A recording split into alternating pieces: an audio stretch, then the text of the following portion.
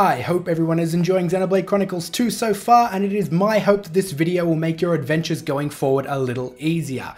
I'm not going to pretend this is the hands down best way to farm gold. I'm sure there are other ways out there, but this is super easy, super quick, and doesn't involve any tedious fast traveling or time resetting or anything like that. But before we jump on in, I wanted to share the semi-related reason I was forced into getting a whole lot of gold.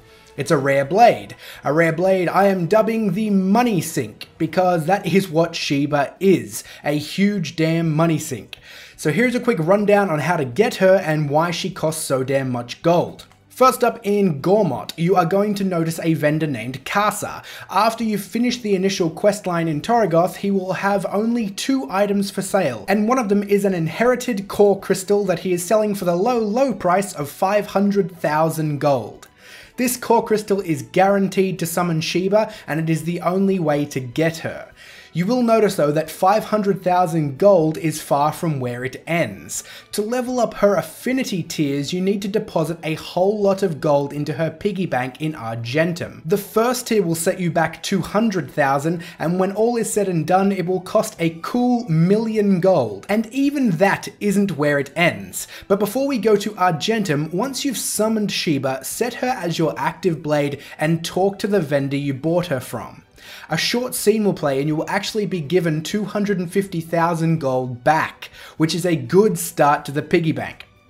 Now in Argentum, to get access to her piggy bank, you are going to need access to the warehouse, which is likely going to set you back even more gold. A Nopon will be guarding the front of the warehouse, and to get in you'll have to pay him 100,000 gold. Or if you refuse the first time, he will give you a generous discount of 1 gold, and it will only cost you a mere 99,999 gold.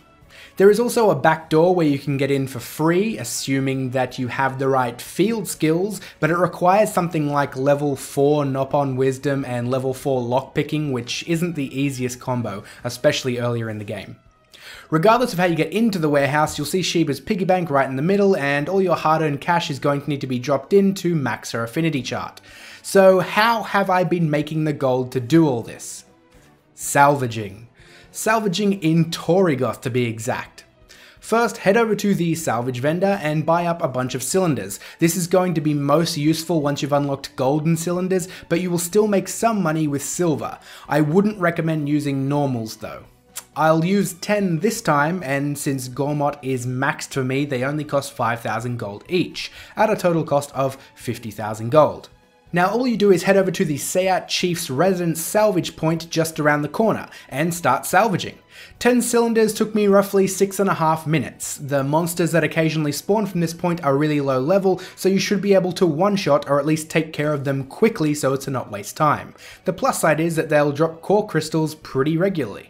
Once you're done salvaging, head back around to the vendors and you want to speak to Lynn at the Mass Snatch Exchange. Ignore the first 2, the Snow Spring and Spiral Art, they don't pay much. Just head down and start selling everything that isn't grayed out. Ancient Majesty is worth almost 13,000, and as well as a bunch of others, one is worth almost 20,000. Sell up all your stuff and you will be way ahead. In this particular case, I made a net gain of 80,000 gold after factoring in the 50,000 for the cylinders.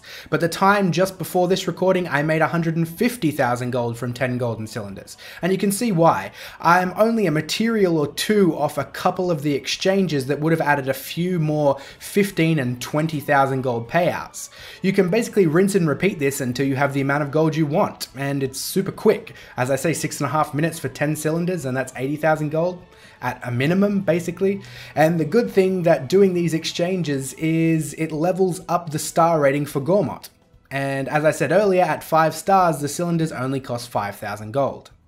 In a perfect world, you could be making somewhere around 9 million gold per hour, but there is one little hitch. These exchanges also give you boosters, and once you've reached capacity on those, you'll either have to use them in core crystal summons or sell them to a vendor nearby. Your booster inventory gets increased later on in the game with the help of an item, so my limit for each booster is 15 rather than 5, so you don't need to dump your boosters so often down the track. And that's about all really. This Gormott salvaging route has been the quickest and most convenient for me. The exchange vendor has a wide variety of trades, the vendors and the salvage point are really close together, the salvage point monster spawns are super low level, and the salvage point also has a static and easy to pull off quicktime event. It is always AAB. That's all from me now guys, leave a comment, hit the like button, check out the links in the description, and I'll see you all soon.